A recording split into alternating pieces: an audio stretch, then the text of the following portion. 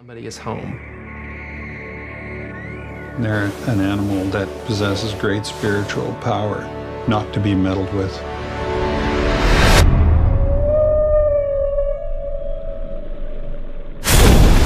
Orange County Sheriff's Office. We need SO to respond for a dead person at SeaWorld. A whale has eaten one of the trainers.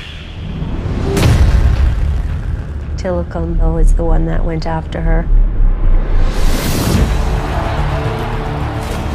Dawn is the senior trainer here at Shamu Stadium. She captured what it means to be a SeaWorld trainer, that it made me realize what happened to her really could have happened to anyone. I've been expecting somebody to be killed by Rhetorical. We weren't told much about it, other than it was trainer error. It didn't just happen. It's not a singular event. You have to go back to understand this. The speedboat herded them in, and they could just pick out the young ones. This is the worst thing that I've ever done. When Rhetorical arrived at SeaWorld, he was Twice as large as the next animal. We stored these whales in what we call a module, which was 20 feet across and 30 feet deep, and the lights were all turned out. Probably led to what I think is a psychosis. All whales in captivity are all psychologically traumatized. It's not just Rhetorical. If you were in a bathtub for 25 years, don't you think you'd get a little psychotic? Dawn would tell you that it was her mistake. They blamed her. It's just a bold-faced lie. I was just instructed to get rid of the tape. The industry has a vested interest in spinning these. That sells a lot of Shamu dolls. It sells a lot of tickets at the gate. There's no record of an orca doing any harm in the wild.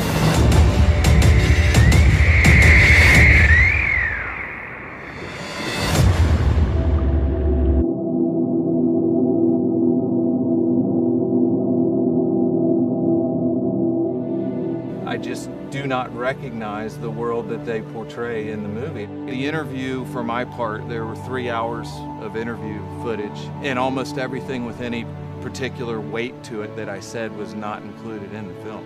What really upset me was this idea that SeaWorld's deceived its trainers and the public, because that couldn't be further from the truth. That is completely foreign to me. Nobody cares about those animals more than the people that are boots on the ground there with them. There's no doubt in my mind about that.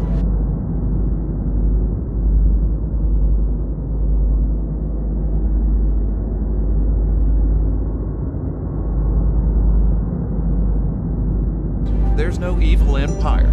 I am not an evil Darth Vader minion, you know. I have a heart too, and I would not have worked the career that I did and come to work every day that I did if I felt that these animals were ever treated like anything other than royalty.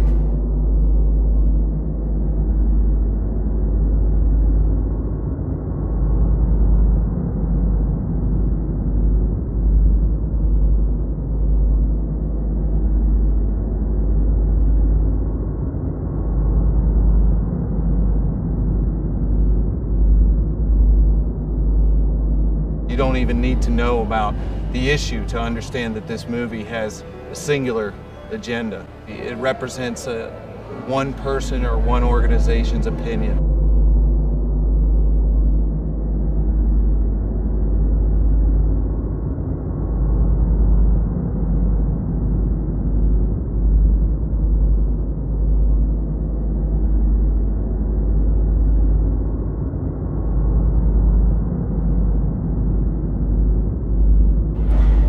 I think the only thing that I could say to the public is you got to form your own opinions. You can't base your opinions on a one-sided issue. You know, a documentary is supposed to show multiple sides to any issue, and they're only showing one side. You know, you have to do your research. You really got to, you know, read up on what we do.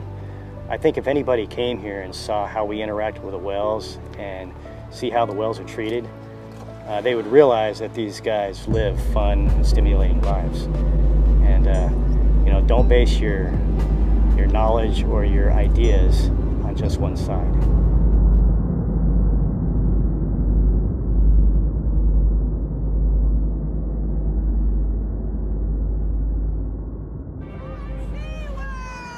12-year-old took it upon herself to hop the barricade at the Thanksgiving Day parade in New York to protest in front of SeaWorld's float. Protesters lined up near the entrance of SeaWorld today, demanding it be closed. Tons of people here who have been fired up by this movie, Blackfish.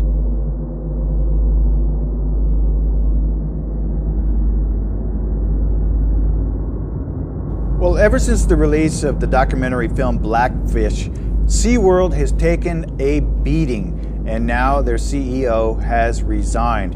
And he says it's not as a result of that, but a lot of people think that it is because of the Blackfish film that SeaWorld has really taken a dive. They've tanked, as it were. Their stocks are down, their attendance is down, their income is down, their reputation has been, really hurt by this, and they don't know if it can recover. So the CEO is stepping down, and they plan on also taking efforts to cut $50 million of annual costs, meaning firing and laying off a whole bunch of people from to try to recover from this downturn in their business.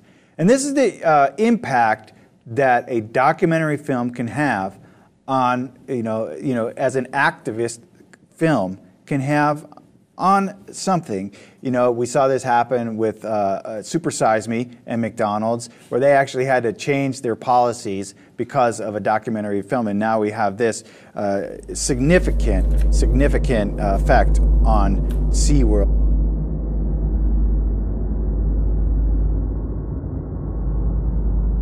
Blackfish director Gabriella Capperthwaite. Gabriella, you spent 2 years working on this movie, which is in theaters right now and has Americans taking a new look at whales at SeaWorld and other theme parks. What's the bottom line message of your movie? I think SeaWorld's controlled the message for 40 years. They've been around for 40 years, and they really are the message about killer whales. We all believed in the Happy Shamu iconic image. And, our film looks at the stuff that SeaWorld doesn't want you to know. So for 80 minutes, we're showing you the things they've fought very hard to keep under wraps. And I think it's important that we all know the truth.